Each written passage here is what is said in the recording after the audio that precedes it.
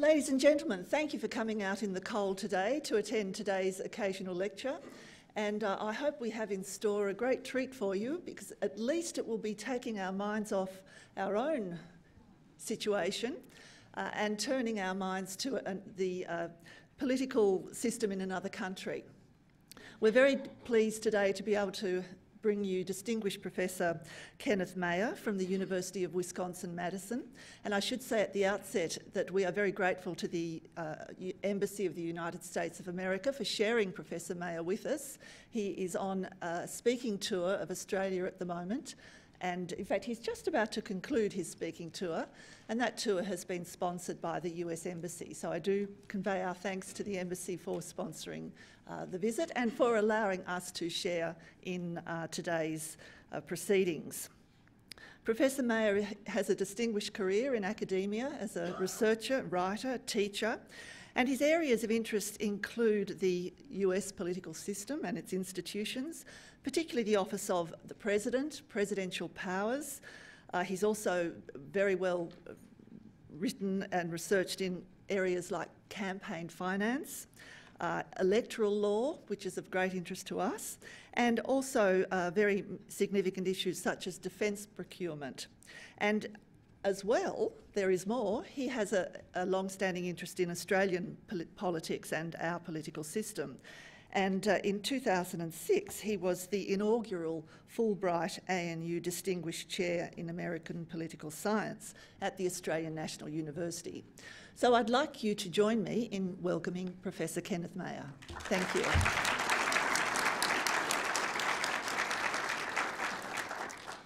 So thank you for taking the time to come out. I am delighted to be here. This is my third trip to Australia. My family and I spent 6 months here in 2006. I returned in November 2007 to observe the parliamentary elections, and I've been trying to convince my wife to move here. She's not having any of it because it's a little far away.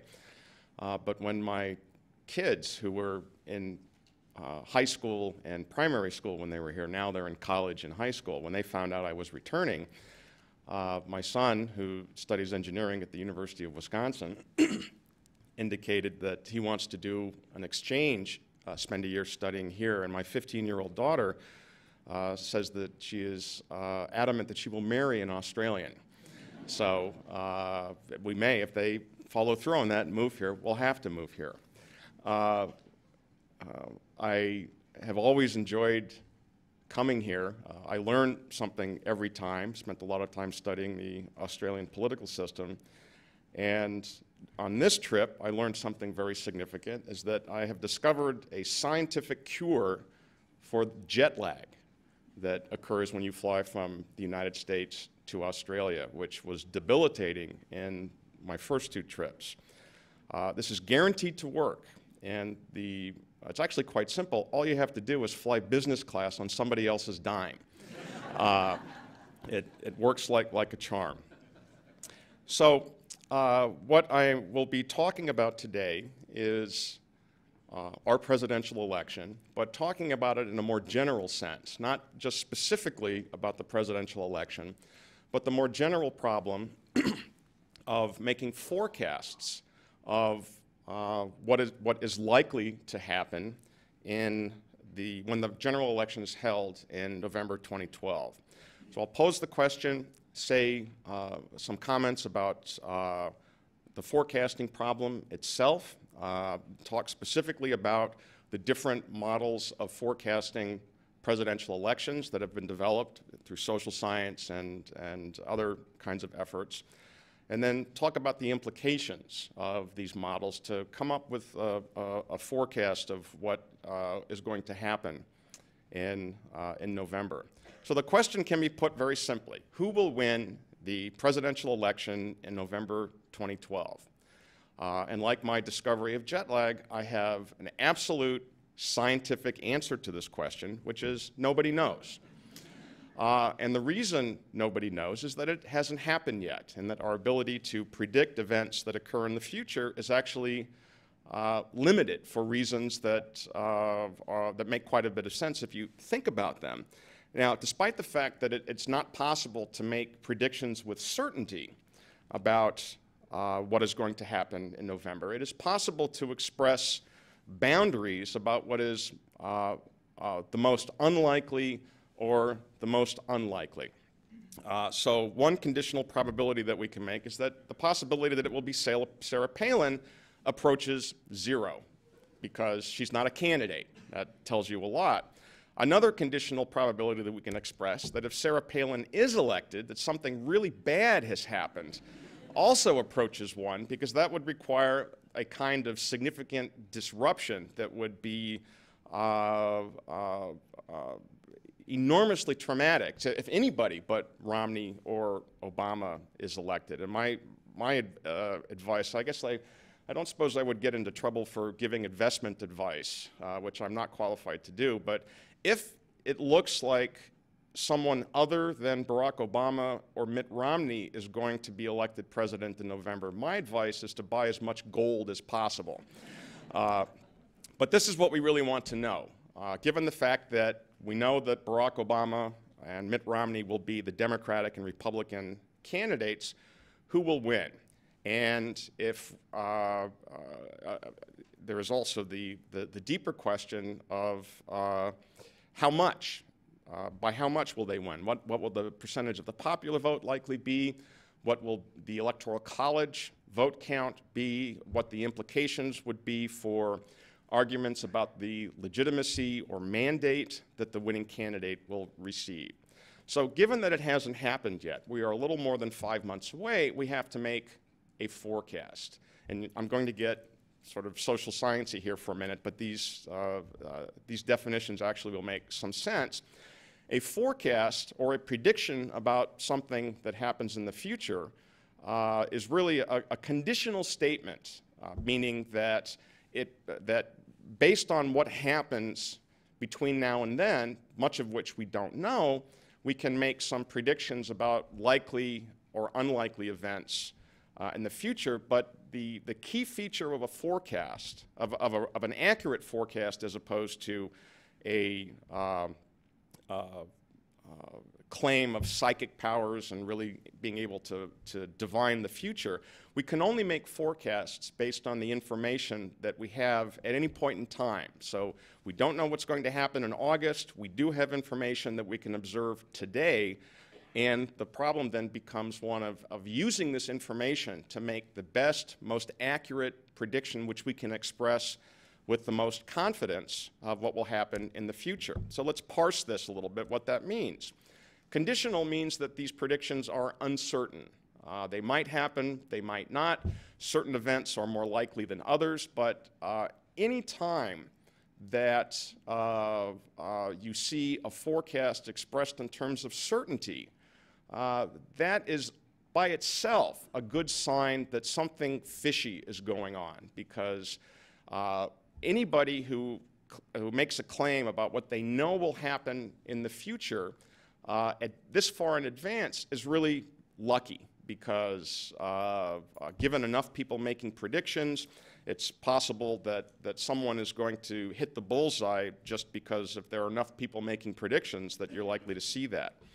The information that we have is our knowledge about particular events or things that we can measure, how the economy is doing, what the public opinion is about the candidates, what presidential approval is, and we can use that information to relate it to previous outcomes and put the independent and dependent variables together, which we use our models to do. For example, one of the models I will describe that's very commonly used in the United States is to make forecasts about elections, presidential elections, based on economic growth and presidential popularity 6 months before the election. And we can observe what has happened in the past, previous presidents, their popularity, economic growth. We have good reasons to think of why those two things ought to be related to how an incumbent president performs.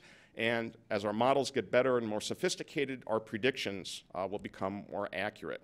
And it is also an invariable feature of forecasts that the farther into the future we are attempting to make our forecasts, the more uncertain they become, because there are just as a function of time, there are more things that can happen between the point at which we make the forecast and the election. So I will show you that if you try to make a prediction of what's going to happen in the presidential election 2 days before the election, those predictions actually are actually not fairly accurate. They tend to be very accurate because there's not a lot that can happen. Things have been set, but that's not really interesting. What we want to know is what's going to happen 6 months from now.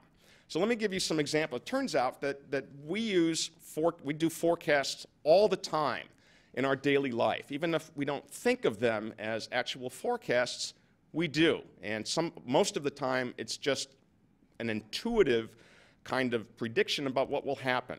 And these can range from very, very simple forecasts to assessments that are far more complicated and uncertain. So one of the big thing that virtually everybody wants to know is how investments are going to do.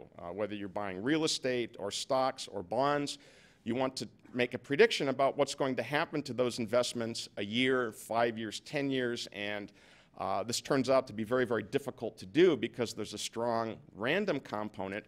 But to the extent that someone is able to make these kinds of forecasts accurately, the payoffs can be enormous. If someone is able to construct a model that can predict with some accuracy how the stock market or real estate prices will do, the benefit is that you become fabulously wealthy if you are correct. And the reason more people don't do this is that it's actually quite difficult.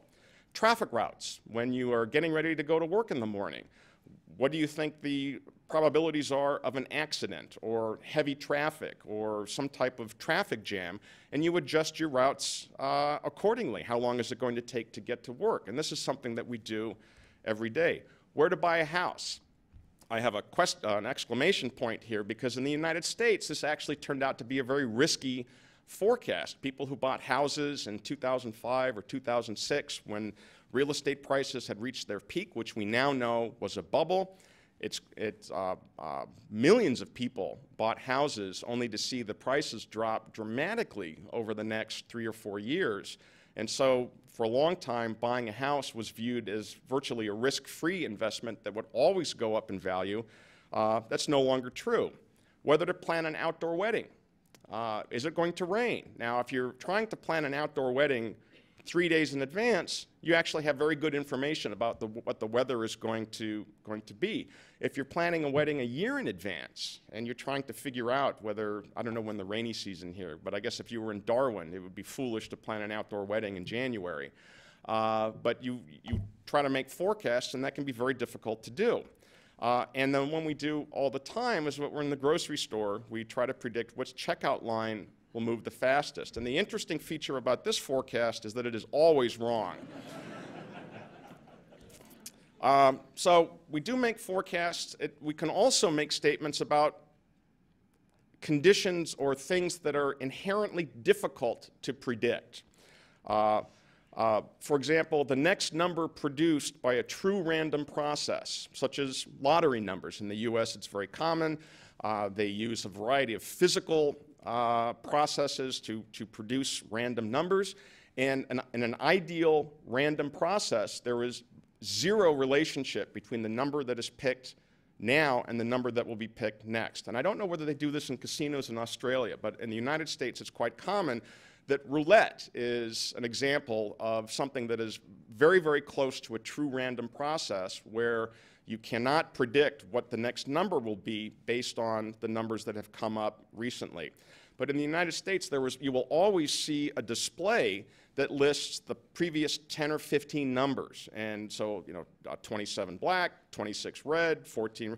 And so people instinctively think, well, if 5 black numbers or 5 red numbers have come up in a row, that means that the next number is likely to be the opposite. And it's very intuitive. Of course, it's wrong because these are independent events.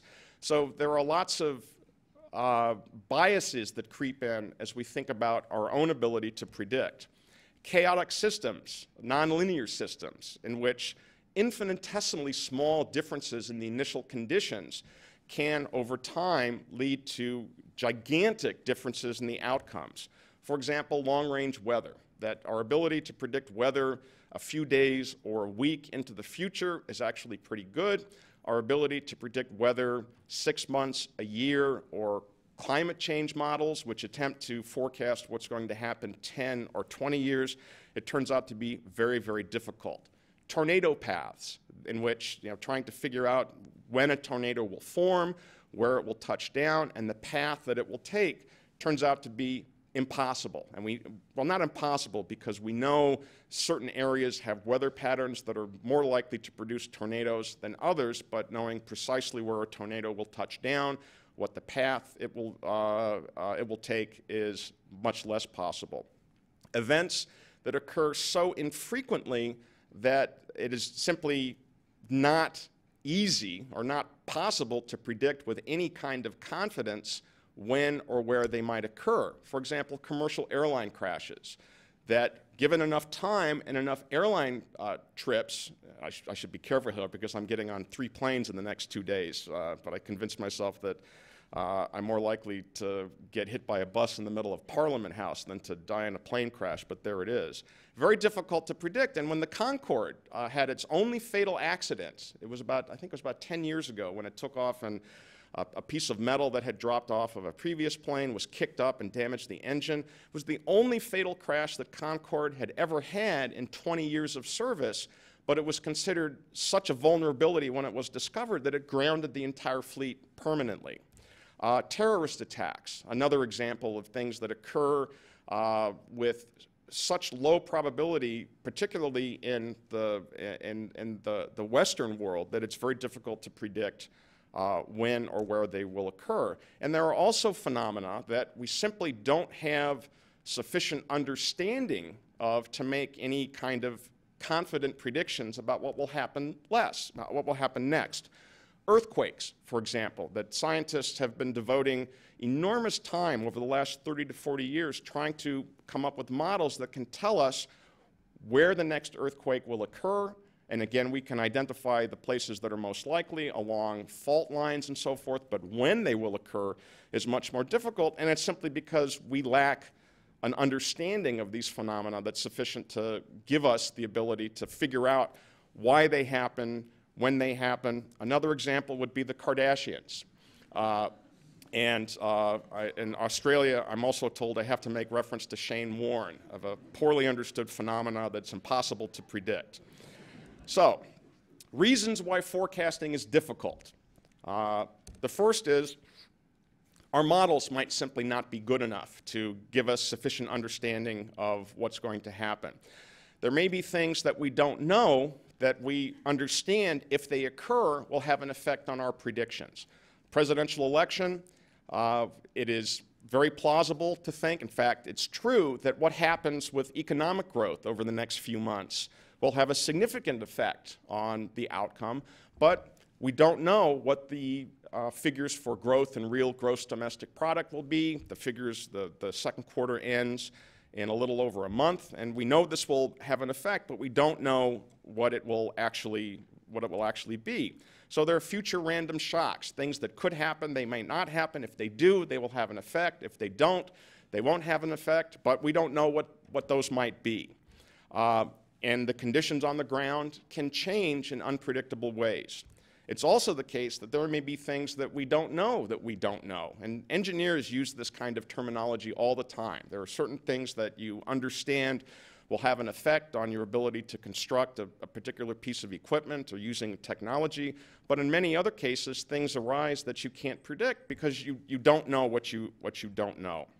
So let's take this back to November 2012. So in trying to make forecasts about what is likely to happen, we can group the forecasting models into a number of different categories. We can look at trial heats, public opinion polls. If the election were held today, who would you vote for? And for a variety of reasons, which I'll talk about, these tend to be extremely unreliable, particularly this far out, although they also have the characteristic that as you get closer to the election, they become much more accurate. We can look at quantitative models, statistical models that relate economic performance 6 months, a year in advance perhaps, to how an incumbent might do. We can also look at how popular an incumbent is at a particular point in time and make predictions based on what has happened in the past to presidents at that level of popularity, those that might have been more or less popular. We can use expert methods, which, being academics, we like to attach scientific terms to these models. One of them is the Delphi method, which was very popular in the 60s, and basically it means that you surveyed experts about what they think would happen. Before I came to the University of Wisconsin, I worked for the RAND Corporation, which is a consulting firm in the US, and everybody at RAND talked about the Boxart model. The Boxart model says this, the Boxart model said that, and I didn't have any idea what this meant. And I heard it all the time. Finally, I asked my boss, what does the Boxart model mean? He says, oh, that's an acronym, stands for a bunch of guys sitting around a table. And we have the kind of model that I prefer, which I will call market-based models. And I think these have a lot of advantages over some of these other models, but I want to walk through them and talk about their pluses and minuses. So one of the reasons that trial heats are unreliable is they are hugely volatile, and they can change in ways that are extremely unpredictable. So what this chart shows the results of Gallup Corporation, or the Gallup polling company, their trial heat of if the election were held today, who would you vote for, Obama or Romney? And you can see that a month ago, in April, Obama had a huge lead. As many as, well, I guess this is not a 100-point scale. It ranges from 30 to 52. But Obama was up by as much as 6 to 8 percentage points, which would be a fairly safe advantage for any candidate. But you can see in the last week or so of April that it closed up considerably. Why did it close up considerably? Well, there were more voters paying attention. Romney locked up the Republican nomination. There were a lot of things that can change, or did change, and the numbers have bounced around with both Romney and Obama. Sometimes one has a lead, sometimes the other has a lead, but a difference of 1 or 2 percentage points is within the margin of error of any of these polls. So it's basically Obama went from a huge lead to basically a statistical tie in the space of about 10 days. And that doesn't mean that these numbers are incorrect. What it means is that they can change so quickly that knowing what the numbers show today don't really tell you much about what's going to happen, what they might show in a week or 2 weeks or 5 or 6 months. Now, you could also look at these numbers and say, well, the fact that Obama is an incumbent and that only once in the last month or so did he actually even get close to 50%, and think, well, that's a bad sign for an incumbent, because one of the rules of thumb that we use is if an incumbent cannot break the 50% threshold, that's a danger sign, because Obama has been in office for 3.5 years. Voters have been exposed to a lot of what he has done. There's a record there. People are familiar with him. Presumably, there are not that many people who are undecided about Obama. With Romney, it makes more sense that his numbers don't break above 50%, because most people haven't paid attention to politics yet, and there's quite a bit of rational ignorance when it comes to thinking about politics in the general public. One sign that most of the public is relatively inattentive to politics and political information. Public opinion polls for the last 30 years have shown repeatedly that if you ask a random sample of Americans which party has a majority in the House of Representatives, usually you will get between 50 and 55% of the people giving you the right answer. There are only 2 possibilities. So even if people flipped a coin or randomly responded, you would actually expect to get numbers in that range. We can break this down a little bit. This is also from Gallup, looking at presidential vote preferences in swing states: Florida, Virginia, Ohio, Pennsylvania, Wisconsin, and so forth. These are states that are considered competitive as opposed to California, which is almost always reliably Democratic, Texas, which is almost always reliably Republican. There's not much doubt as to what's going to happen there. So we can also look at how the candidates do in trial heats in these swing states, and you see basically the same thing, that Obama a month ago was up by 9 percentage points. Now again, he's up by 2. That is again very likely to be a statistical tie. But the problem with these models is that they can change in ways that are unpredictable, and that knowing what is happening now simply doesn't tell us much of anything about what's going to happen a month, 2 months, 4 months from now. This is taken from an academic article that looks at the accuracy of the trial heat percentages, who the public says they're going to vote for, the correlation or the strength of the relationship between the percentages at any point in time with the final percentages expressed here. The x-axis is the number of days before the election, going up to about a year, and then going to just before the election. And you can see very clearly that these numbers get better as you get closer to the election. And it makes a lot of sense, but it also means that 6 months out, the relationship is actually it actually works out to be less than random. Well, not quite, because we're not making a prediction of who wins. We're making a prediction about what the vote percentage will be. But the numbers this far in advance are simply not very accurate in trying to assess what's going to happen. So trial heats are interesting. It's a parlor game, but we need to have better ways of doing this. Well, we can also look at models of presidential popularity.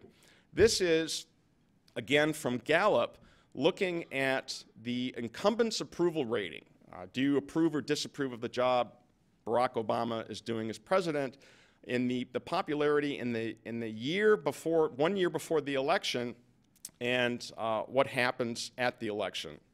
For Obama, this popularity rating a year before the election was actually quite low. It was in the low 40s, and you can see that the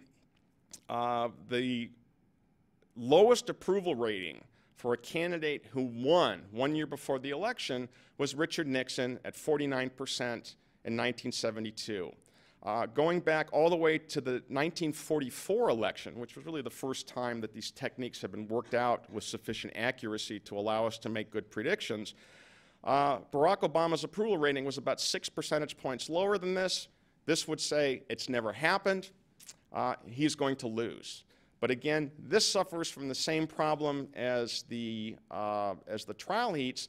This is something that never happens until it happens, and then you have to revise your model. So this is, again, interesting. And you can also look at candidates. George Bush, his popularity rating was 59% in November 1991.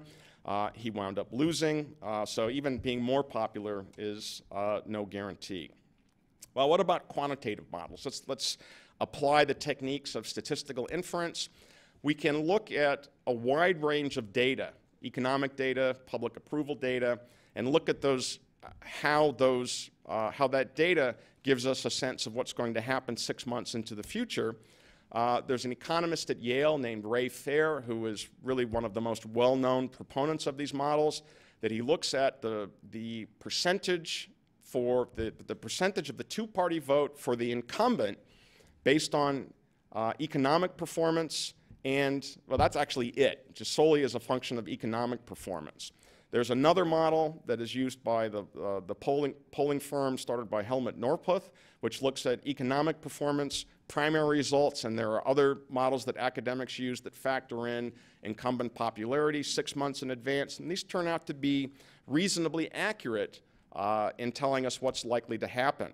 These also suggest a rough road for Obama, and in large part because the economy in the U.S. we are technically not in recession, but economic growth is anemic. It's running in the 1.5% to 2%, 1.9%, not nearly enough to recover from the significant job losses that occurred between 2008, and roughly 2010, early 2011. When you combine that with popularity, these would suggest that Obama is going to have a significant problem. The advantages of these models is that because they have the desirable character that we can make predictions that have confidence intervals. We can say that this is our best guess, that the two-party vote will be 51%, and that the property of these inferences suggests that they are extremely unlikely to be more than a percentage or a percentage and a half away, and that's actually a very useful phenomenon for these. We can make the predictions well in advance, 6 months, a year in advance. They tend to be accurate, but they also have some significant problems. They completely ignore candidates and campaigns. They simply assume that everything is determined by these variables 6 months, a year in advance. And even though they tend to be reasonably accurate, we also know that campaigns do matter, and that it is probably a mistake to assume a level of determinism that suggests that these things are, that the campaigns simply do not matter. They cannot deal with third parties. They can only accurately estimate, or even somewhat accurately with all the problems, they do not deal well with third parties. And third parties are generally not a major factor in American presidential elections. They can be. In 1992, Ross Perot got almost 20% of the vote. But even when they are not significant, in 2000, Ralph Nader got 1%, less than 1% of the vote, but he also got 90,000 votes in Florida, where George Bush, as the result of a controversial series of decisions, was declared the winner with a margin of 537 votes. And all of the statistical models suggested that the Democrats would win easily. Al Gore, in fact, won the popular vote, but lost Florida and hence the presidency, because that gave George Bush a 271 votes in the Electoral College. But if Nader was not on the ballot, even though he received a trivial number of votes, 1.5% in Florida, it was enough of those 90,000 people. If Nader was not on the ballot, most of them would have voted for Al Gore. Not all of them, but if Nader's not on the ballot, our best model suggests that Gore wins Florida by tens of thousands of votes. And so that makes these less useful when that's a possibility. And by ignoring the campaigns and the candidates, we know that those make a difference. And it seems to be a problem if you use a model which, by assumption, waves those things away. Well, now we can talk about market-based expert methods. Economists have long known that crowds know things that individuals can't or don't know. And depending on the size of the crowd, crowds can know things in the aggregate that encompass far more information than any individual or small group of individuals could possibly know. This is one of the arguments for why market economies are always more efficient than centrally planned economies, because the essence of a market is lots and lots of individuals. In the classic economic perfect market, you have an infinite number of buyers, an infinite number of sellers, and an infinite number of possible combinations, and that allows for the efficient utilization of resources that makes everybody best off, and there's no way that even the most well-informed central planner can incorporate that much information. We don't even have to know how this works, and there's a wonderful book by an economist named James Surowiecki called The Wisdom of Crowds, where he got interested in this by noting a phenomenon that economists have known about for years, that it's a very common, it had been a very common game in state fairs in the United States to display a steer or a cow and have people guess the weight of that animal. And as an individual looks at that, you know, the animal could weigh 1,200 pounds, 2,600 pounds, maybe more. An individual is actually unlikely to be exactly right. But if the number of people who make guesses is large enough, it turns out that the average of all of those guesses is almost always extremely close to the actual weight of the animal. And how is that? How could you have no one person be right or close, but or not many people be close, but the average of a large number of guesses turns out to be frequently very, very accurate? And the reason is that individuals making estimates will often produce better forecasts than even the most well-informed individual. And that's in part because when people there are a couple of things that have to happen for this to occur. You have to have a large number of individuals. The guesses have to be unrelated, so the biases and errors will even out. And the reason this works is that you have a lot of people making guesses, maybe not even using the same method, but if you have enough people using enough different methods, it turns out that they will average out to be roughly correct because they are independent. People will, in markets, one of the reasons they tend to be very efficient is that people continually update their beliefs. So if anybody is familiar with the efficient market hypothesis for stock market investing, the idea is that whatever information is known is instantly incorporated into people's assessments of the price of a commodity, a stock, or something. So once you hear a hot tip at a cocktail party about you should invest in this, you should buy Facebook, you should sell Facebook, by the time you hear that, it's too late, because and there's a wonderful story of, I think it was either Andrew Carnegie or J.P. Morgan, who actually sold all of his holdings shortly before the stock market crash in 1929, and when he was asked how he did it, he said, well, when I heard my shoeshine boy making stock market predictions, I knew it was time to get out. The idea is that people will instantly incorporate all of the available information into their opinions. And this is what a market is.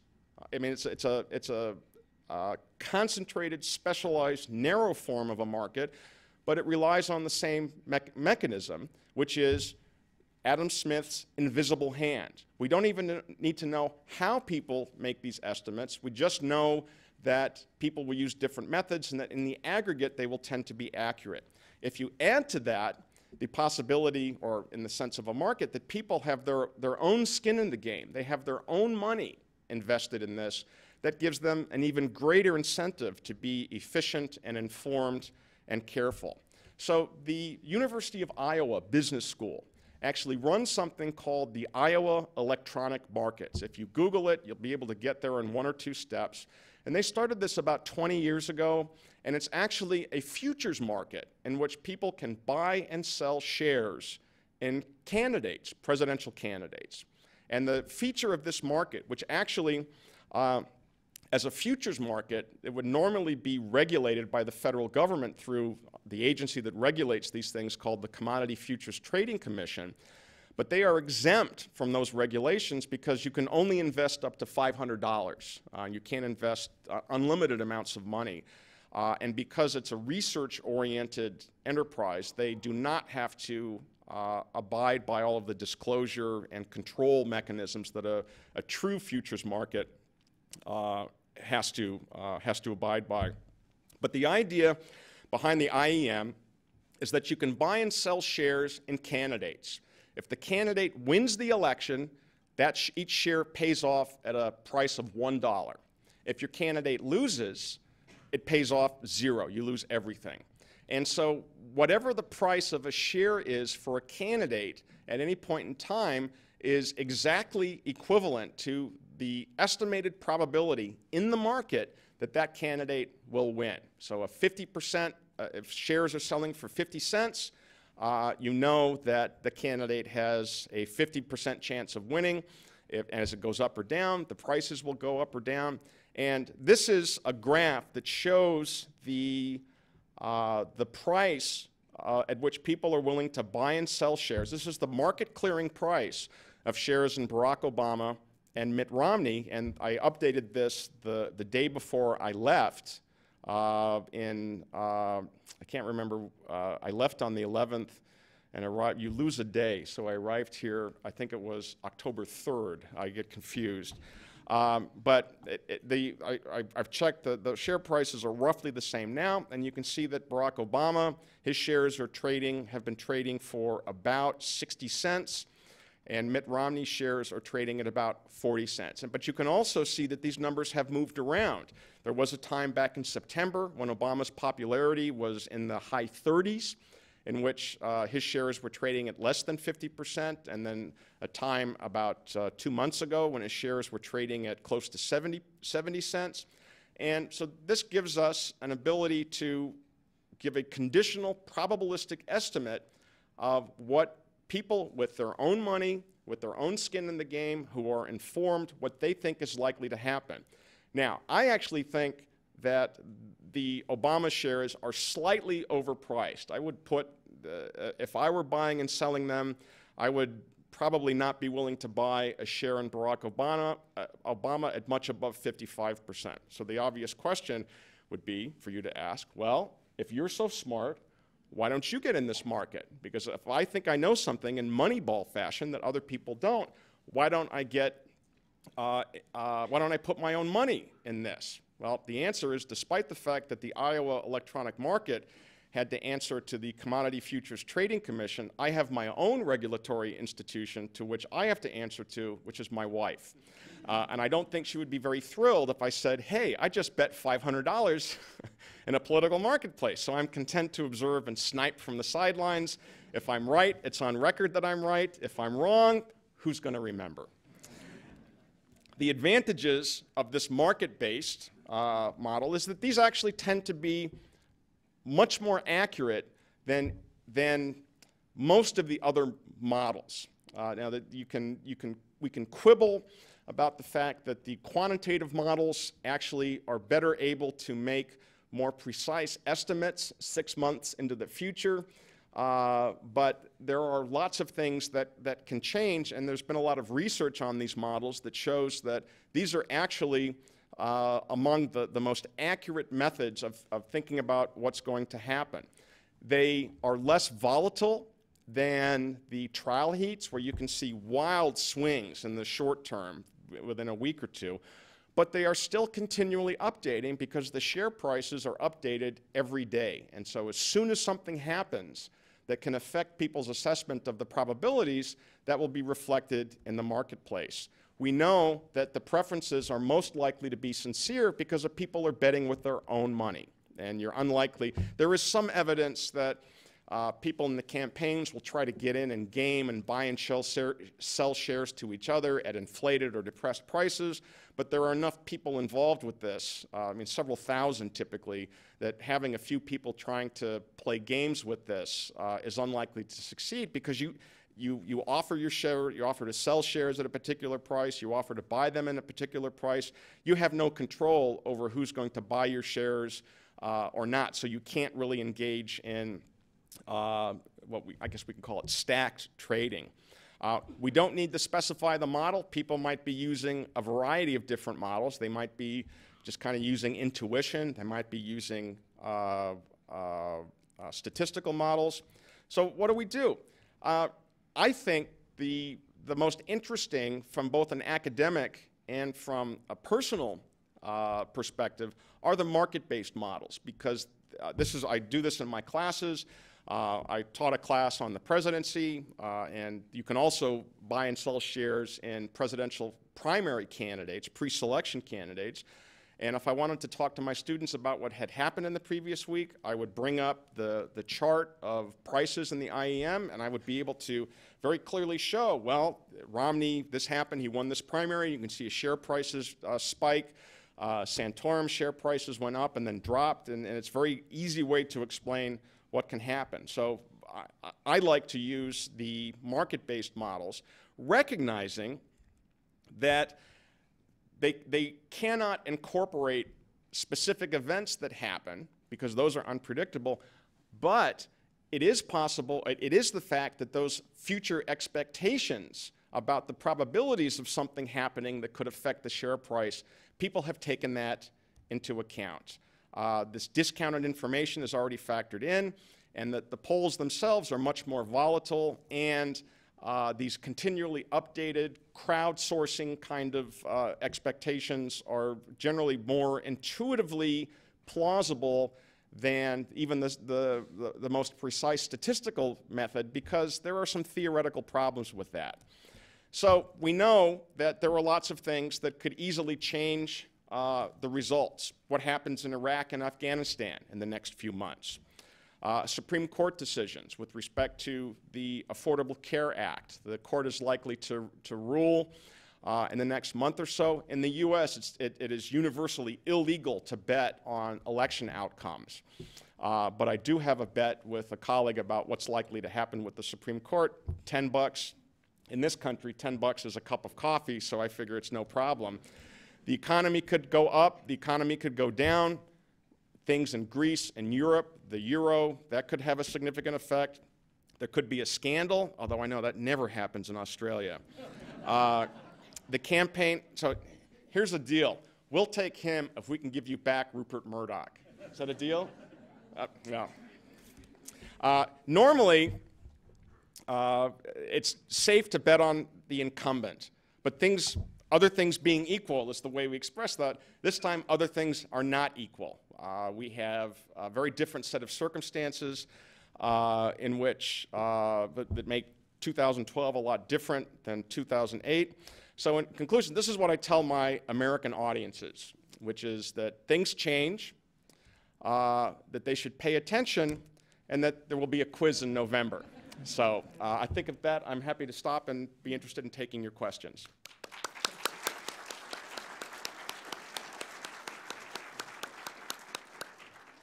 Well, thank you very much, Professor Mayer. If anyone does have a question, I'd invite you to come to one of the microphones at either side of the lecture theatre here. And we have a few minutes for questions to be asked. I think this crowd knows that it's been entertained and treated to a very interesting, stimulating 50 minutes. It left us lots of things to think about. But we have a question over on my right. Yes, Professor Mayer. Yes, good morning. Could you give us some idea of the practical consequences or financial consequences of making an accurate prediction? It's a very interesting parlour game, but could you tell us why people do it and what the likely consequences are? That's a very good question, because there are all sorts of conventional wisdoms about what a Democratic or Republican victory might mean for not just the economy in the long term, but shorter term consequences for what is likely to happen in the stock market. So if you're making bets on the economy long term, it's difficult to make money off of that right away. But if you know with some confidence that the stock market is likely to go up or down, I mean, you could make quite a bit of money in a week. The difficulty is that I'm not aware of any models that can accurately predict what is going to happen based on a Democratic or Republican victory. I mean, you might think that, if you're a business person, you might think that a Republican will be much better for the economy, Democrat would be much worse, but it's actually much more complicated than that. There are lots and lots of intervening variables. So I think the implications, particularly for Australia, are less economic in the short term, but more in terms of what a Obama re-election or a Romney election would mean for U.S.-Australian relations or diplomacy. And there, I suppose it might be a bit of a surprise, but I don't think there will be major changes in that regard. If I'm actually involved in some efforts now about trying to figure out why forecasting models have such a difficult time incorporating unexpected events. And almost by definition, that's going to be very, very difficult, but there are ways to think about the volatility of our forecasts based on unexpected events. But if anybody has discovered a way of making money in the stock market based on a Republican or Democratic victory, I'm not aware of that, and I would assume that the smart thing would be to keep it under your hat and make your money and to be quiet about it.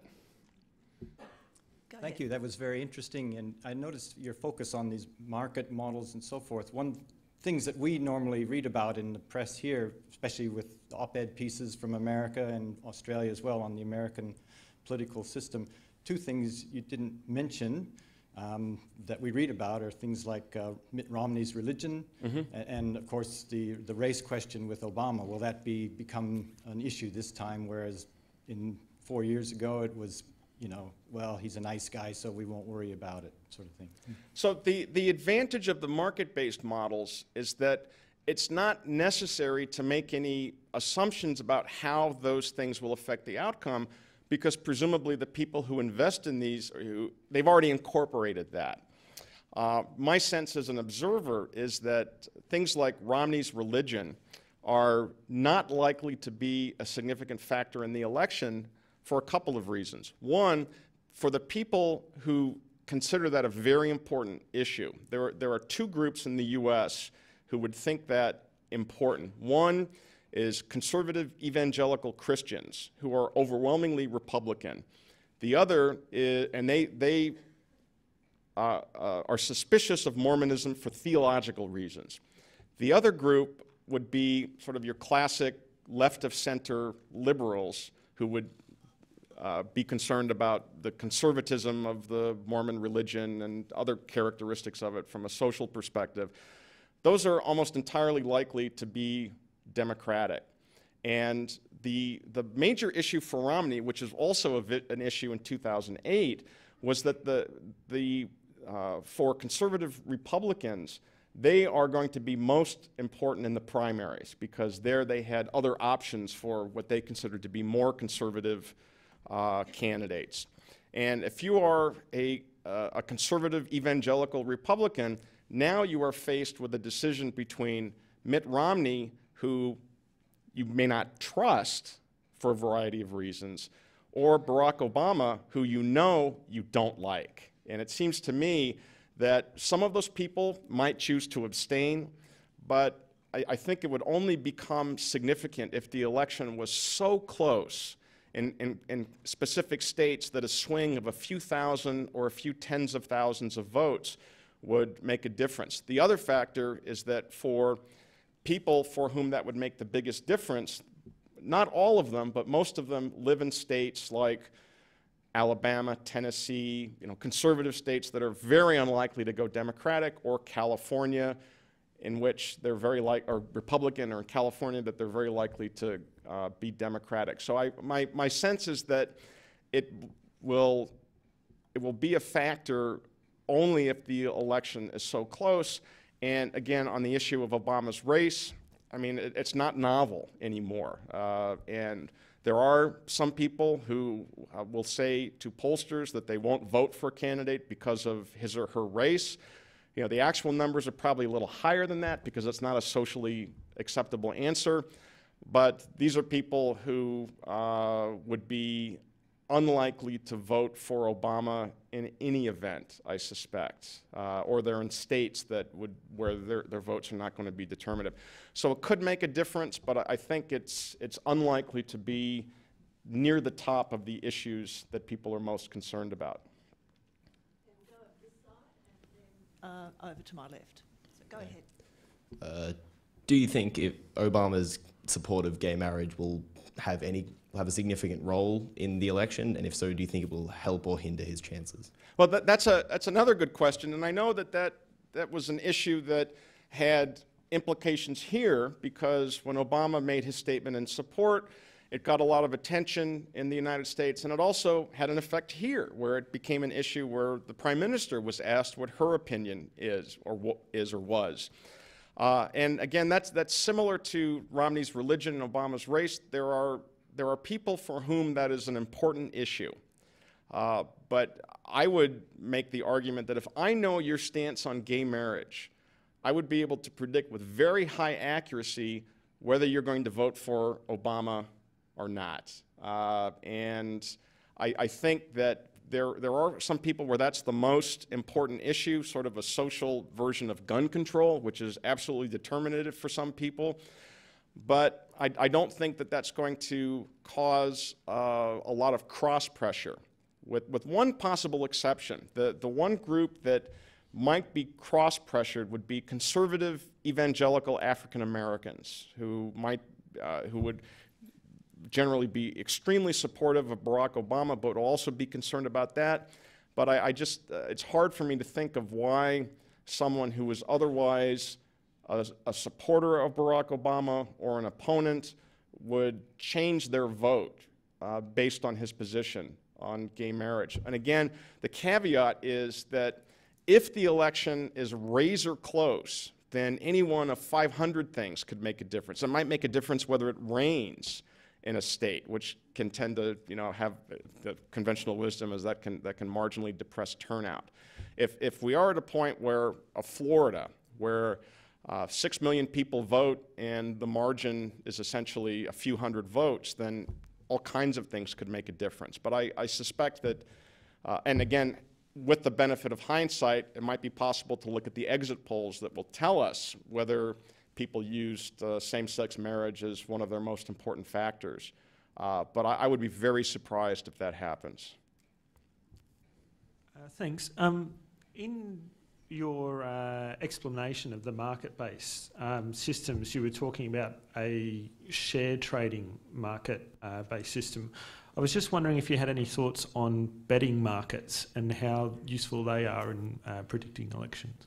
So the difference between betting markets and these market-based models is, first of all, in the United States, betting is illegal. But if you're here or in Great Britain or outside the U.S., it's fair game. And again, not being much of a gambler, I do lose $10 a month at my neighborhood poker game, but that's sort of the extent of it. One of the differences is that betting usually involves odds making by the person who is laying the odds, and so they make their expectation. And I know that typically the odds maker will adjust those odds based on how the bets are coming in. If one side is receiving a lot of money, they'll change the odds a little bit to get money coming in on the other side. As opposed to, and so there's a degree of centralization there, which makes them slightly different than market-based models. The market-based is more of a pure market in which there is no centralized record keeping. There's nobody taking a percentage. And so generally those two things will move together. But often you will, they're similar except for that one difference. And typically the odds that you would get would be, certainly they would be correlated very strongly with changes in the odds would correlate with changes in the share prices in the Iowa model.